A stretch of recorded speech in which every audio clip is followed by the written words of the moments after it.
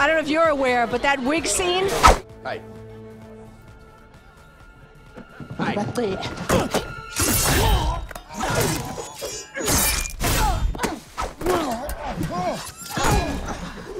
When people started seeing it, social media went insane. I heard. I did hear that. We had a clip of it when we did Comic-Con in July, and that happened there too. And I was like, what? I had no idea. I love doing it. I love the subversive nature of that moment, but I had no idea the impact or the response it would get.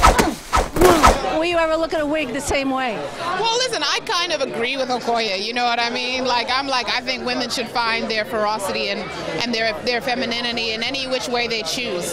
So I love how hers is proudly and subversively not what we think of in our, in the current day culture. I think that was really cool to have that moment, to have a character like Okoye who doesn't need a wig doesn't need hair to feel beautiful, leave alone a wig. It's a very liberating image.